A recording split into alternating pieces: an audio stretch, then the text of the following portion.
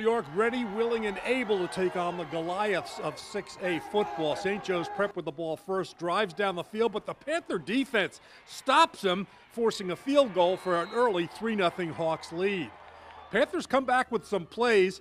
Bo Perbula to Taylor Wright Rawls. He's got it behind the defense, 36 yards, but a drive that led to nowhere. Second quarter, St. Joe starts to establish things. Kyle McCord to Marvin Harrison Jr. It's 17-0 Hawks.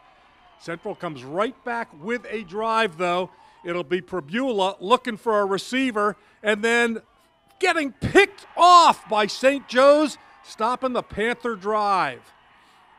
And then just one play after that, it's McCord to Harrison again.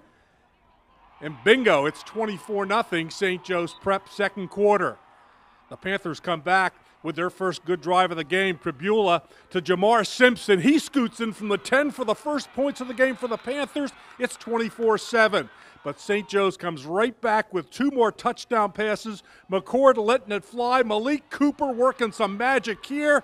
They had another one just before halftime to take a 38-7 lead over Central York into the break. The Panthers never recovered from that first half onslaught as St. Joseph showed why they're a nationally ranked team as they three-peat as 6A champions with a 62-13 win, leaving Central York disappointed but certainly not down about what they've accomplished this season. The year they had, you can't just tie it all into tonight. We got beat by a superior football team. We didn't play well either.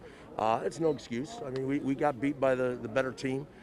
Like the fight and the grit because our guys thought they'd win this football game. Yeah, it's a tough one to swallow. You know, it's a ball game a little bit in the first half, but, you know, it took a little bit of a landslide at the end that kind of took the wind out of our sails. You know, but I thought we fought hard through the whole game.